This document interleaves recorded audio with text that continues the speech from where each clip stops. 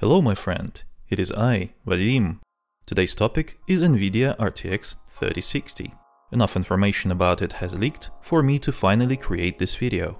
It should help you decide if you want to wait and save up for the RTX 3060 or buy something now. In this video, I will go over the specs, release date, price and FPS performance by showing you how 3060 will compare to other graphics cards in games. Let's start with the specs. 3060 should come with 6GB of GDDR6 video memory and power consumption around 180 watts. Some sources suggest that 3060 may be released in November, but don't be surprised if you won't see it until early 2021. I post regular updates on such matters on Twitter, so follow me at iVadimTech to stay up to date. The price is expected to be between $300 and $400 depending on the model. As you probably know, some board partners can easily add another 100 or more to the price tag just for little things, such as better cooling or factory overclock. Now to the good stuff – performance. A recent photo from a Galaxy meeting suggests that RTX 3060 performs on par with RTX 2080 and approaches the 2080 Super territory.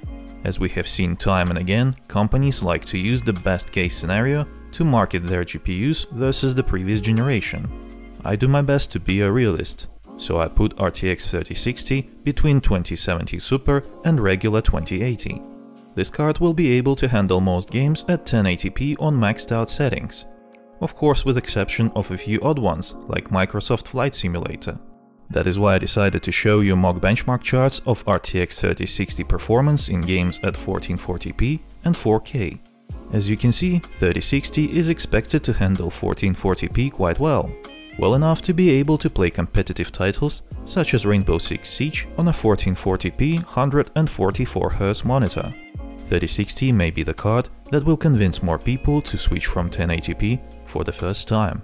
That is all for now. I would love to hear your thoughts in the comments below. And while you're there, hit the like button and subscribe for more. Click on the bell icon to turn on the notifications. Also follow me on Twitter at iVadimTech to see even more content. It was I, Vadim. Thank you for watching and have a great day.